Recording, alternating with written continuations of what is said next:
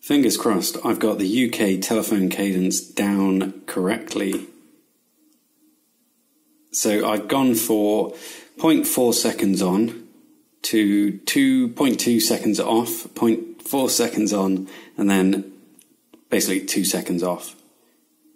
So ring, oh wait, ring, ring, ring, ring. Okay, so this is going to be the signal that rings the bell on the rotary phone. So I'm going to use an AT Tiny 85. This is the, what was it? The L269D? That might be wrong.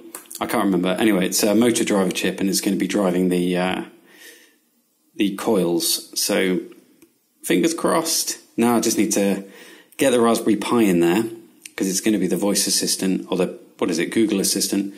And when the alarm goes off or the timer goes off, this is what's going to be triggered with a single pin going through to the AT Tiny 85. We'll see.